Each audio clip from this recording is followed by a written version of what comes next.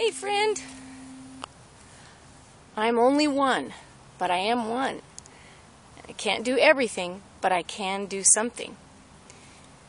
And because I can't do everything, I refuse to not do the something I can do.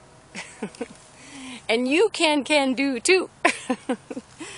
I just been thinking about that. I received a small piece of paper that had that, like a little index card that had that on it when I was going to church when I was younger.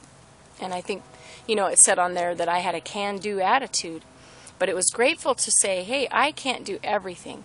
Because there are times when we get busy trying to be superhuman and do everything that, saying yes to everybody and doing everything that we can. And the reality is we can't do everything, but we can do something.